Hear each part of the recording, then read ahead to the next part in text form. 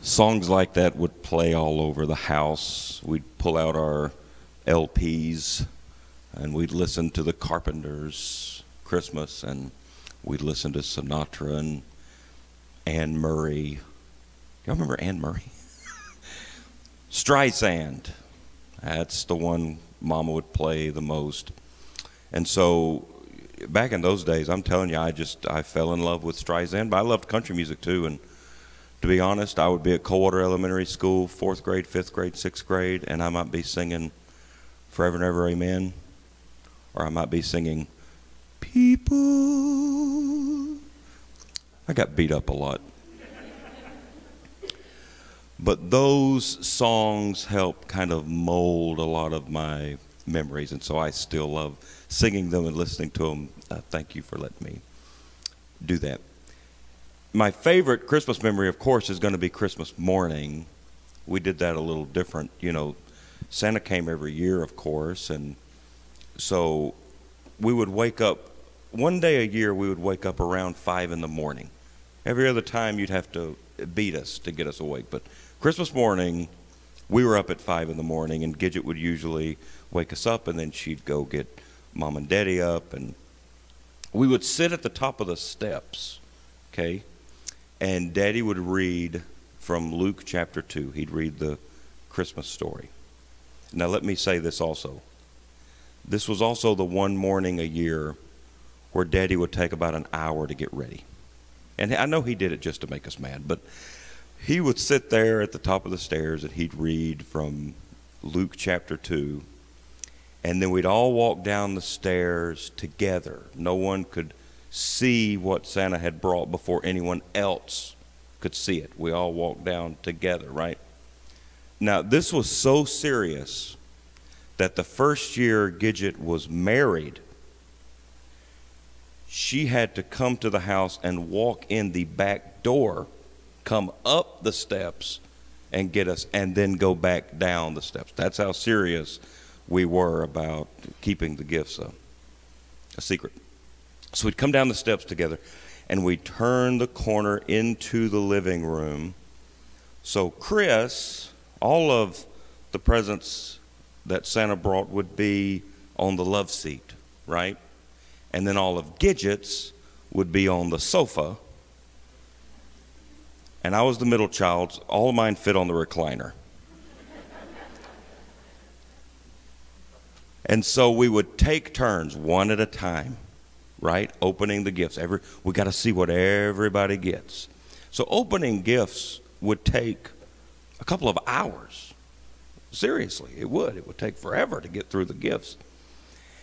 And then Daddy, the one time a year, would cook the biggest breakfast you've ever seen. He'd cook eggs and grits and bacon and sausage and just everything you could think of. And we'd all eat breakfast, and A Christmas Story would be playing on the television, of course.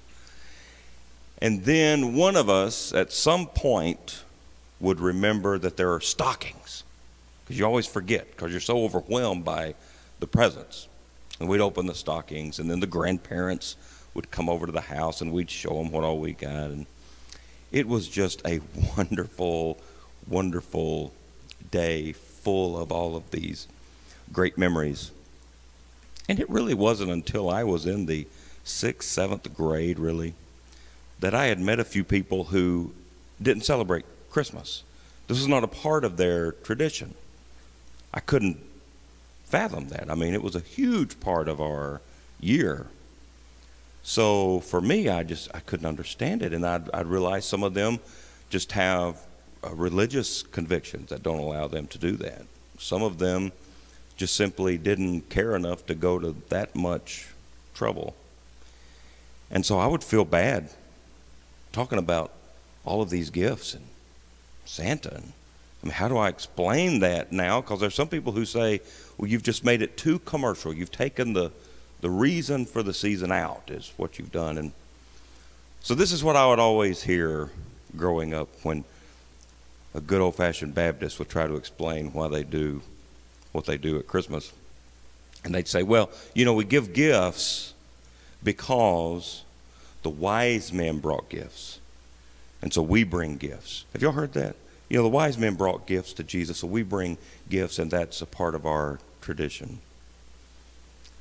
And the more I read and study and learn over the last 22 years of my salvation, I just see it different now. You know, the wise men brought gifts because they were worshiping him.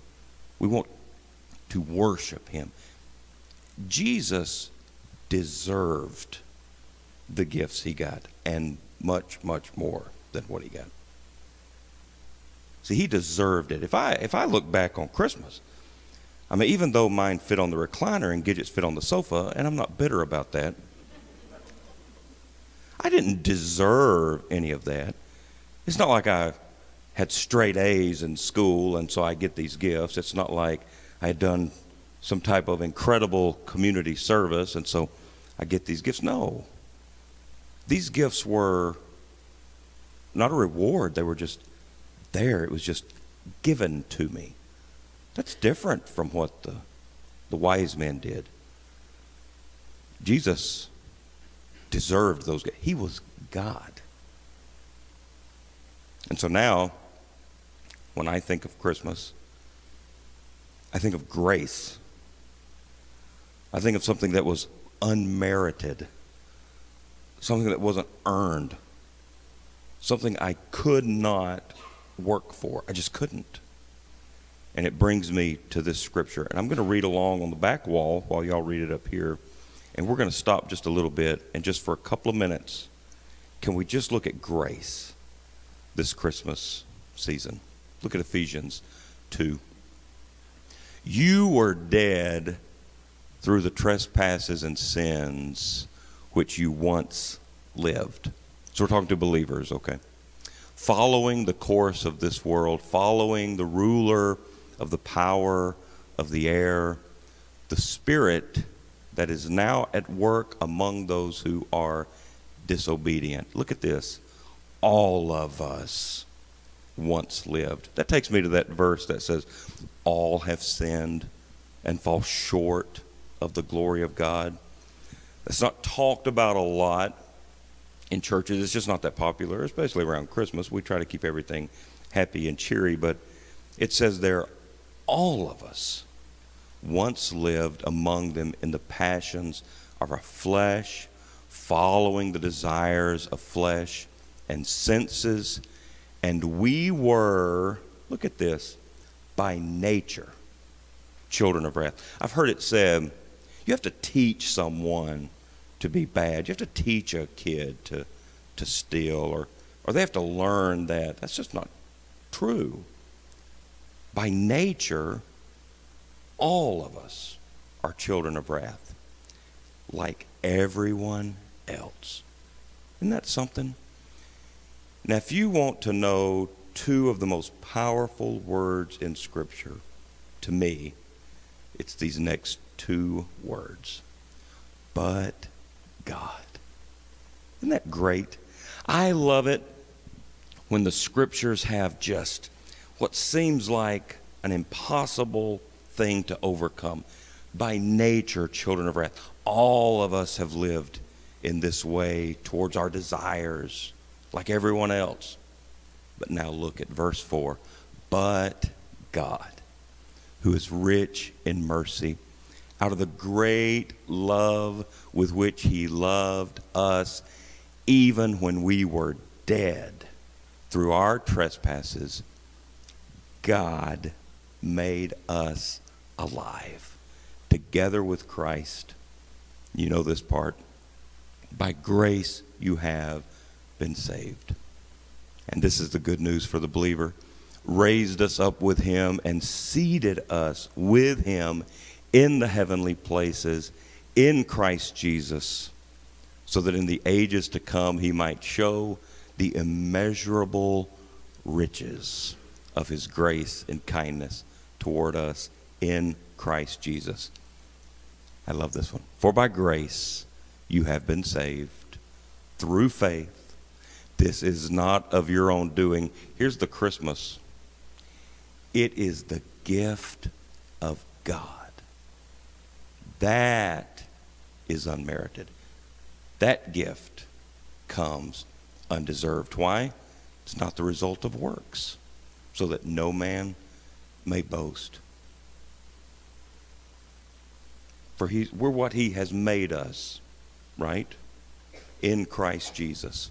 Created in Christ Jesus for good works.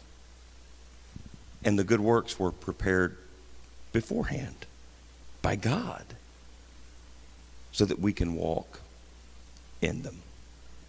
When I think of Christmas, when I think of a living room filled with presents that came for absolutely no reason, I think of grace. Because that's what I received 22 years ago. I received grace, not of anything that I did. It was impossible for me to do anything. I was dead, right?